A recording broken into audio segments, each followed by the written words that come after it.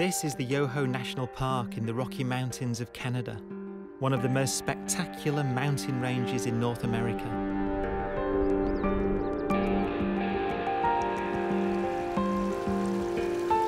100 years ago, a fossil field was discovered here at the Burgess Shale that may reveal how light shaped life on Earth.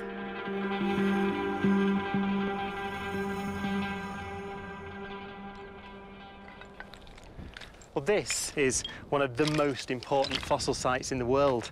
I mean, actually, it's one of the most important scientific sites of any kind. And it's not just because of the number and diversity of animals you find fossilised in these rocks. It's because of their age. These fossils are over 500 million years old. There is virtually no record of complex life on Earth before this time.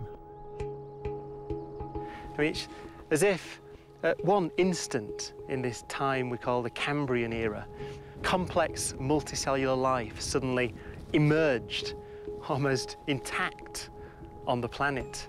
It's called the Evolutionary Big Bang.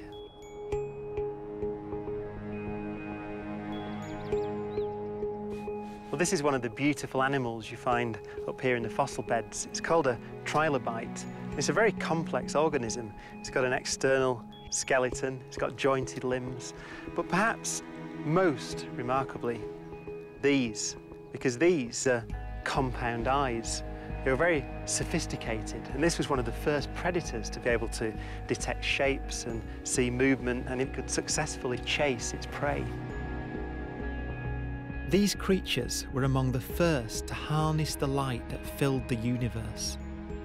Before they emerged, the rise and fall of the sun and the stars in the night sky simply went unnoticed. Now, there is a speculative theory that the emergence of the eye actually triggered the Cambrian explosion, this evolutionary Big Bang, because once one species got eyes, then other species had also to develop eyes to either chase them as predators or evade them as prey. And that led to an evolutionary arms race. More and more complex life forms developed. So the evolution of the eye may have played a fundamental role in the emergence of complex life on Earth, and could have led to the evolution of our species.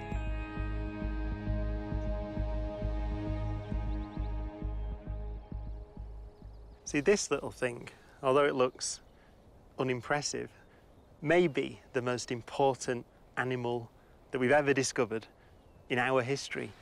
It's called a Pacaya, and it's a little worm-like creature.